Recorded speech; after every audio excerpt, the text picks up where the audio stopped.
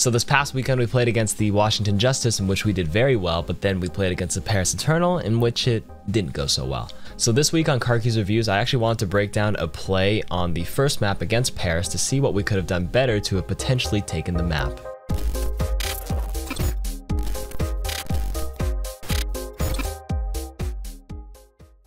So as time winds down on the first map, the Defiant are on their back foot. They're down 1-0 on King of the Hill, but they are up at 90% and have control, and you can see on the kill feed, they've cleaned up 4 Paris Eternal members. Let's see what happens. This would be a wild comeback for Toronto, because it really looked like Paris was going to just dominate this round and take it as Hanbin trying to get to the point on the Wrecking Ball. It gets flashed up by Surefour fan. The Hammer not able to take him out, and this will be soon using the barrier, getting back onto the point, but big first pickoff.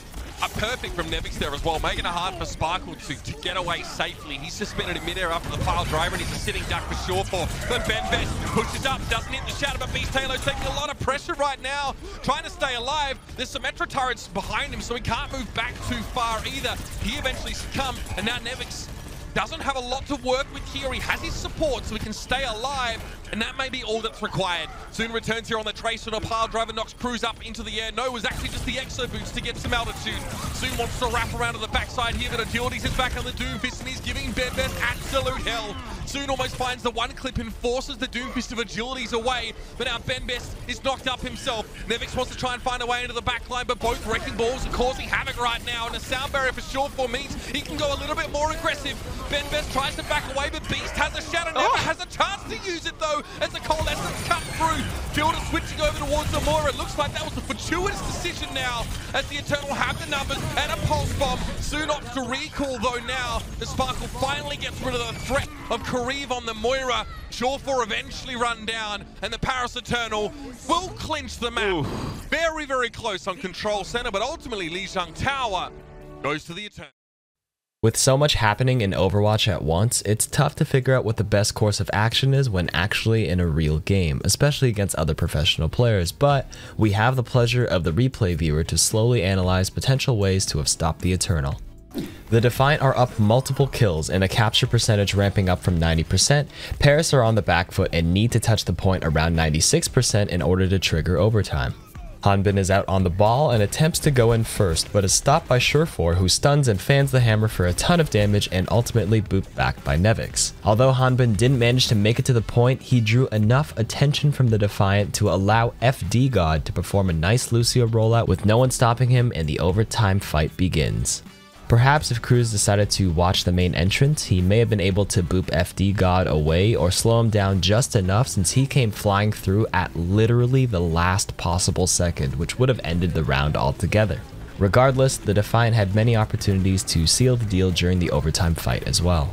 With Sparkle out on Doomfist, Surefour makes a quick turnaround to finish him off and was able to duel both Soon and Hanbin at the same time and take out the Symmetra while being lasered down by the turrets and the Wrecking Ball. After watching this over in third person, you can see there may have been a moment for Cruz or Nevix to turn and maybe help break the turrets, but again, it's tough in the moment because Beast actually managed to pin BenBest, who was stuck in Agilities' Junkrat trap.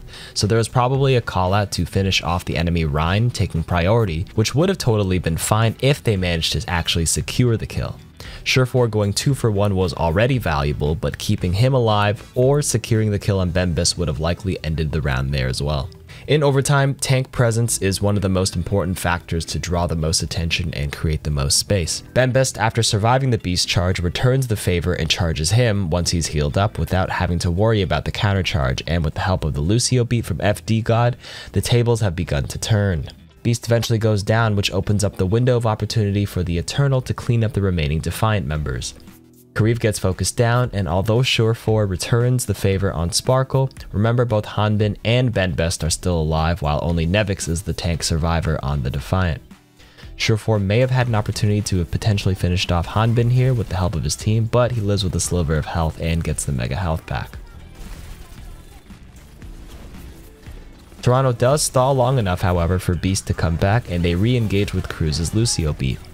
Unfortunately here, Agilities missed his rocket punch on Benbest, which would have bursted him for 250 health, and it would have definitely killed him, making this fight much easier to finish off in Toronto's favor. However, Benbest lives, and you can see how much attention a Reinhardt draws in these overtime fights, which loses out potential opportunities to kill the other Paris Eternal members. The fight has gone on for so long that Hanbin drops his mines to zone Toronto off, Fielder builds a coalescence, and Toronto ultimately loses this map. So close on multiple occasions, but that's Overwatch. It's such a fast, dynamic game, and every little thing counts when playing at this level. Hopefully you guys gained a little insight on this match and learned a little bit about professional Overwatch. And that's it for this week. Be sure to subscribe to the channel up here and watch the other episodes of the series down here.